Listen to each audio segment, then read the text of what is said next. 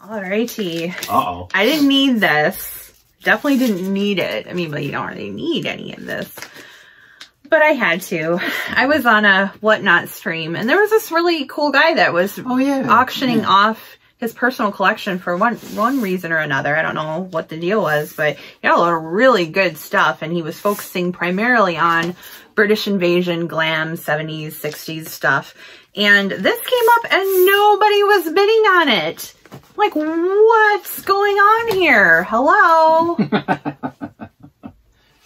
Only one of the best albums of all time. And of course, I'm like, I can't just let it go. I mean, we probably own this in so many different, you know, so many different CD releases. 3 CDs, 4 if you count the big box set. The box set. On LP, I had like 4 or 5 times different versions because we're schmucks. Yeah, well, basically. But my goal for this is to actually frame this one.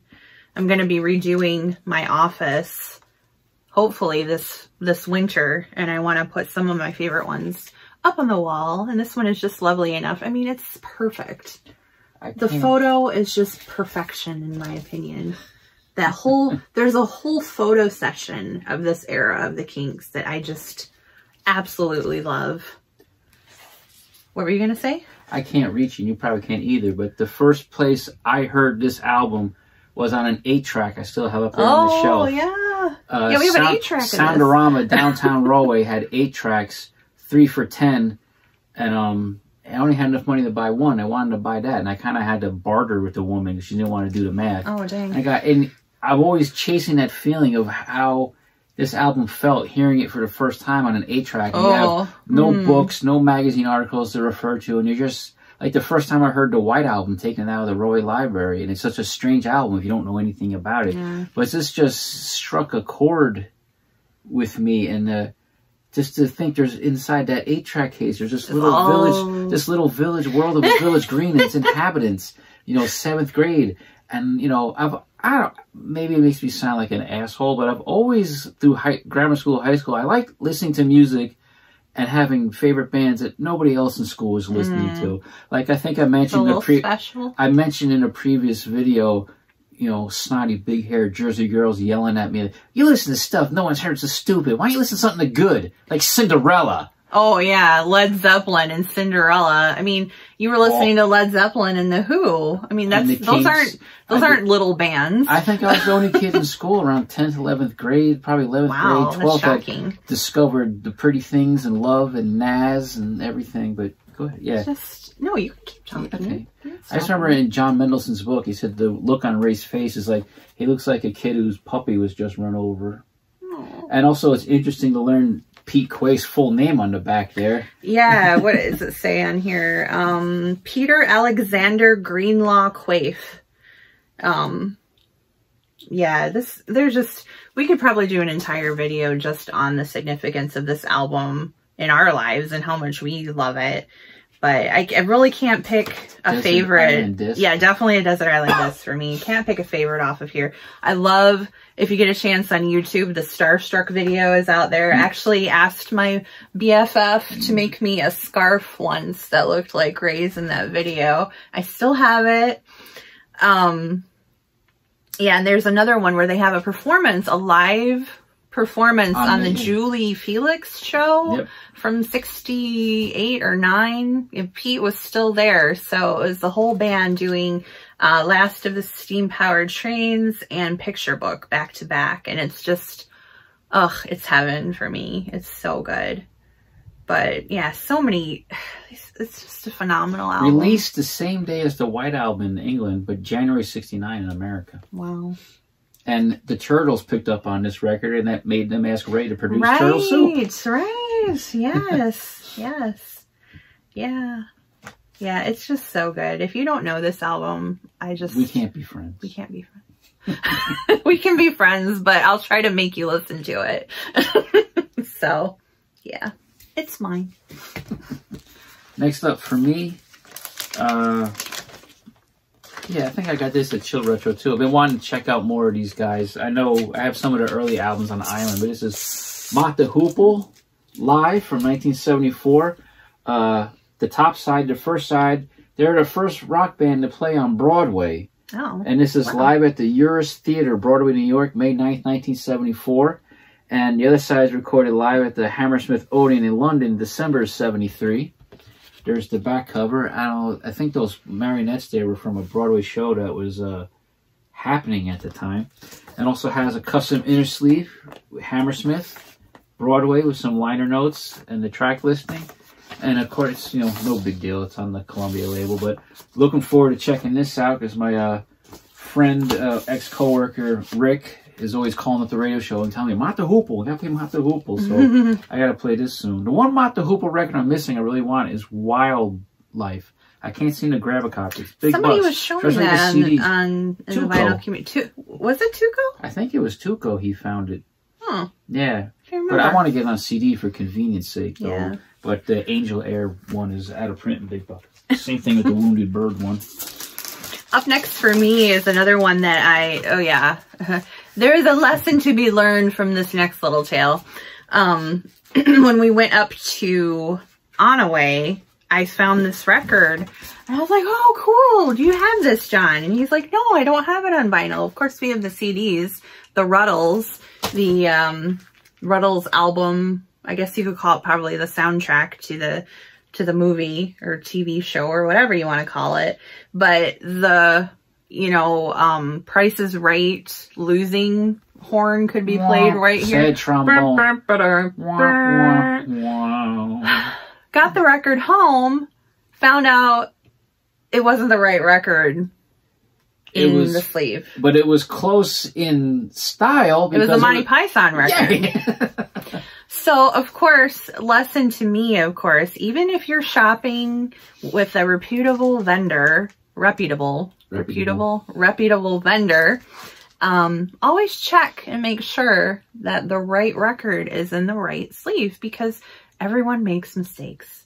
And lucky me, I happen to do that. But I have this wonderful gentleman here to the left that went on eBay and found the record that goes Somebody was in selling here just the vinyl. and got the correct vinyl for me. So now I have the complete record.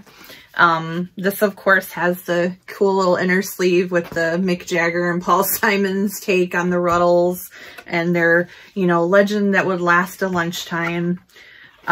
This also comes with, which was attractive to me for it, the little I didn't know that booklet was also in there, which is super fun. Here the guys are for All You Need Is Cash. And just all the little quote-unquote history of Ruddlemania. It's so perfect. I love parody when it's done well, and this was done extremely well. And not only because you're dealing with, you know, parodying the Beatles, because it could have gone terribly wrong in the other direction, but you have these talents. You have Eric Idle, you know, the comedian, and then you have Neil Innes, of course, who is of his own right, very much a musical genius, top-notch kind of fellow.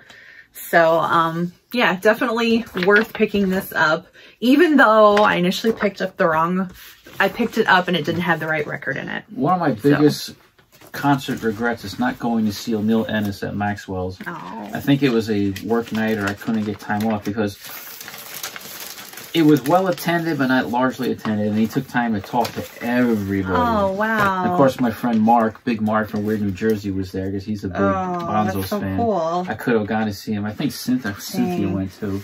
Yeah, that's just, you know, he's great. How sweet to be an idiot. But yeah, Ruddles. Next up for me, this is it kind of just amazes me this because you're so associated him with the 60s and hippie dippy stuff, but his Epic Records contract ended in 1974 or 75. But this is from 1973. It might be his second to last record. This is Donovan, Cosmic Wheels, one of his better 70s ones. Most well-known track on here, if you want to say it's well-known, I've actually heard it on Little Steven, is a track called The Intergalactic Laxative. Oh, jeez. And it's a gatefold with a picture sleeve, and it says, "Get out your cosmic crayons, kids, and color in." Oh, wow. I wonder if there's a lot of copies, well, the copies that still exist, somebody, actually did that. And I think my friend Robert said this might have come with a poster, but I don't have the poster. Custom Epic label, purple. There. Also, someone has added one of these sleeves that you always saw in your library in the 70s. But yeah, it's Cosmic Wheels. This is one of the better ones. I know his one called 7 T's is not very good. But this store I got this from, the Chill Retro, they also have his very last Epic record I want to get out of curiosity called Slow Down World. And that was like his last one. It's just interesting that Epic stuck with him for so many years after his time passed. He did update his sound, but he's just so associated with Sunshine Superman, Mellow Yellow. But anyway, Donovan, Cosmic Wheels, 1973 on Epic Records. Another Whatnot pickup. Somebody was doing a stream and they happened to have this. And again, not many people were bidding on it. And even though we have it on CD, of course, when it came out, we had to get it. We have the EP.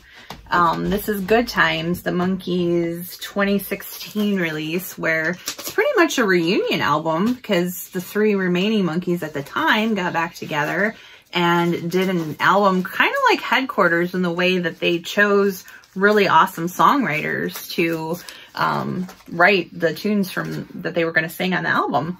And there's a lot of really good songs on here. And I'm not just saying that as a Monkees fan. There's just good pop songs on here written by people like, oh goodness, what's his, I'm blanking, Adam Schlesinger? Yeah, who sadly passed away from COVID. Yeah, from Fountains of Wayne. Yeah. Guys from Death Cab for Cutie. So, some modern songwriters and things, and the way that it was, and of course Peter covered some of his, more hippie stuff with his Wasn't Born to Follow, which actually turned out quite nice, I think. But my favorite on here, hands down, is Me and Magdalena. That's the one that's co-written by, I believe, Ben Gibbard from Death Cab for Cutie, which I don't know a whole lot about. I know that he was married to Zooey Deschanel at one point. That's about as much as I know about Death Cab for Cutie. And that their name's taken from a Bonzo Dog Band song. I digress. Anyway, Me and Magdalena, I heard it for the first time when we were in New Jersey. We were back in New Jersey. John's mom was selling their family home and moving out, and kind of an emotional time. And taking John's belongings out of the house for the last time and things. And I remember kind of sitting down and taking a break, and I was listening to Sirius XM radio, and I think it was the Underground Garage. They played this. It was like debuting. And the mix of Mike Nesmith and Mickey Dolenz' voices, I was floored for like 4 minutes, just sitting there listening, just wow. And I remember playing it for John. I'm like, guess who this is? Yeah.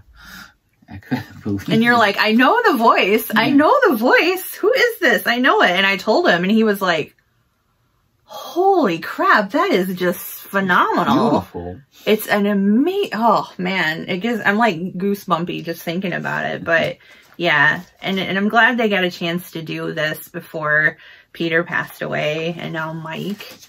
And being a big fan of the show, it's been kind of crappy losing these guys bit by bit, because they're such a big part of building my musical interests and everything. And people saying the Monkees didn't matter, the Monkees don't even play no instruments, and stupid crap like that. It's like, you just don't get it. You don't get it, and that's fine. But, they transcended all that criticism, and they probably just as big a fan base as the Beatles and other things. It's just these boneheaded classic rock idiots, people who live at the people who live outside the Beacon Theater and see the Allman Brothers all year round. Those types, But yeah, they're just, you know, when we get to the monkeys in his collection too, I'm sure we'll have a lot to say about it at that point. But for me, it combined everything that I love about life, all the things I love about life, music, comedy, and cute boys. So, but they're way more than that. So yeah, again, slap the monkeys on a piece of paper. I'll probably buy it like John would with the Yardbirds or the Who or whatever. But this is actually, honestly, hands down, really, really, really good. So. Excellent. I'm kind of going out of order of purchase here, but we're doing September, October. So I got another stack of singles here. This is brand new. Some friends of a friend back home in New York City. A new band called The High Stride. This is their EP on Crossbar Records, and I have a note on here because if you do go to Bandcamp and buy this, even though the single is marked 45 RPM, it plays at 33 1/3. Luckily, I discovered that here at home and not when I played it on our show this past Friday, because that would have been embarrassing. Like, whoops. It's a 3-song EP, 2 songs on one side, 1 on the other. Kind of a hard mod garage. Hope they put out more records because they got a lot of potential. I hope it's not just a one-off thing. I have to check with my friend Lee because I don't know if these guys were in some other bands too. I'm assuming they're from Brooklyn, but they are in New York City. But it's on Bandcamp if you want to find it. There's a little lyric sleeve there. 2002, Crossbar Records, The High Stride. All right, so the beginning of October, I'm getting into October now. You probably haven't even hit October yet. But in the beginning of October, we had the opportunity to go down to a record show in Midland, Michigan, which is a couple hours south of us. And we actually had the opportunity possibly to meet up with the mayor of the vinyl community, Steve Carlson. And we just missed him. Yeah. He was there earlier. We were there later. Yeah. It just turned out that way. Really, it's kind of a bummer, but I really had hoped to meet him because I had all these smart-ass remarks ready in our next video to say, you know, we meet this guy, and right away he's got his hand out, wants us to give him money to buy records. Oh, yeah, I'm sure. Yeah, he's always that way. You know, we'll meet. We'll meet someday. We're only a few hours away. Maybe we'll meet at Radio Wasteland. Yeah, I was kind of nervous because I'm shy, and he's like a big star, and I'm just like, you know. He's a schmuck on YouTube. He's a like nice guy. I know. But I get, you know, I'm an anxious person. I get nervous meeting new people, so I was a little bit nervous. No, he's a nice man. I would like to meet Steve someday. Yeah, I had all these cocky comments, right? You know, right away the guy's got his hand out, you know, buy this for me, dude. That's how I show respect. That's how I show respect. It's not very humorous. It's how I show respect and admiration. I bust your balls, that means I love you. Well, I don't know about that. Anyway, so the record show was kind of a bust for me. I just ended up feeling kind of claustrophobic and ended up spending most of it in the car while he looked for records, and he found a few things. But I ended up having more luck when we went to a store called Electric Kitsch. Oh yeah, good store. Really good store. If you find yourself in the Midland, Michigan area, definitely check it out. Great selection, great prices. Nice people. Nice people too. Yeah, real laid back. Not parking like, you know, is important. Yeah, they have really good parking too, for sure. But I did pick this up. This, you know, pretty common and everything. I love the Cars. Didn't have any Ric Ocasek solo records, but this is This Side of Paradise. Emotion in Motion is the hit, I guess, or single from this album. So I was really happy to pick this up. Before we close on this, oh, there's the inner sleeve too. It's got pictures on it. Before we close on this section of our vinyl pickups for September and October, just wanted to see if we wanted to give any special shout outs or say hey to anybody in the vinyl community. Another reminder too, that if you have a channel that we're not aware of, because we keep coming across new people all the time, want to make sure that you drop your name below and just let us know you're out there, and we'll come check out your videos and stuff. Like I said, we've been watching all the regular people, Steve, Tuco, Vinyl Martini has a great channel. Telegram Sam, TC Cats, Deep Vinyl Trash. I forget how you print it. Robert's on my turntable once in a while. Yep, there's so many, and it's like I need to look at the list and be like, oh yeah, them too. But yeah, you have no idea. We barely watch cable or anything anymore. I think we're really gonna cancel cable because we're watching so much YouTube and you know all the streaming channels and everything like that too. So. Anybody else you can think of right now off the top of your head? No one else. That's rolling around. Who's the guy with the psychedelic stuff? Psych Derek. Yeah. Square to Circle. He cracks me up. He's a guy, if I'd let him into my record store. You've said that. I know. I think they got like a little bit of a bromance brewing there or something. He reminds me, he's like a combination of a lot of people I've known through my life. He just seems funny as hell. Not much in common musically, but he's really funny. It just cracks me up. He's like, hey, how you doing? Yeah. This is where we talk about records. Squares, and he has his little citrus lager. Take a little drink right here, you know, a little sip. He's funny. But yeah, I like the quirky, kind of interesting people too. Oh, and Trent's Records, I like him too. He used to live in Northern Michigan, because I mentioned it. And he said, I miss Northern Michigan so much. Really? He's in the Pacific Northwest, and he has a cat he shows too. He's really cool. Cool. He's another guy I let into my records too. Yeah. Gosh, because you're so, you know, some of you exclusive otherwise. Well, no. Sometimes you have customers that just become part of the inner circle, like I did at Izzy's. I was always there hanging out, and I became a friend, and then... You feel like the unappreciated scholars, so you shit on those who know less than you. No, Dave was frustrated that day, couldn't find anybody to replace Brian, and he just said, John, you want to work here? And I was like, okay. And you told that story. 10 years later. Yeah. Okay. Moving on.